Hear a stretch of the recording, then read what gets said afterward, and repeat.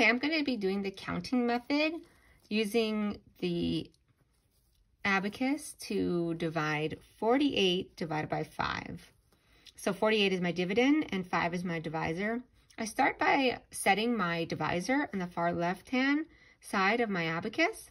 So I'm going to set 5. 1, 2, 3, 4, 5. So I'm using the counting method here.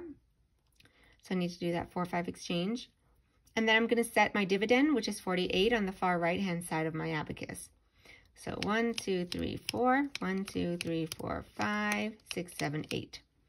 Okay, so now I'm going to start by comparing the divisor to the first number in my dividend. So my divisor is 5 and my dividend, the first number in my dividend is 4. So since 5 is larger than 4, I'm not going to skip a rod.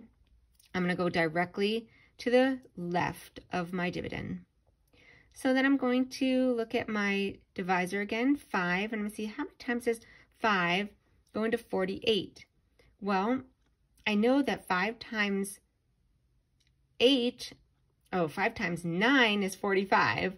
So I'm going to set 9 here on my third rod. So 1, 2, 3, 4, 5, 6, 7, 8, 9. And then I'm going to do my subtraction. 9 times 5 is 45. So I'm going to subtract the 40 and 45 from here. 1, 2, 3, 4. And then the 5 from my units rod. 1, 2, 3, 4, 5. And I get my quotient, which is 9. And then this rod is skipped, as we say, remainder 3. So my quotient is 9, remainder 3. So the remainder is written on that last rod there.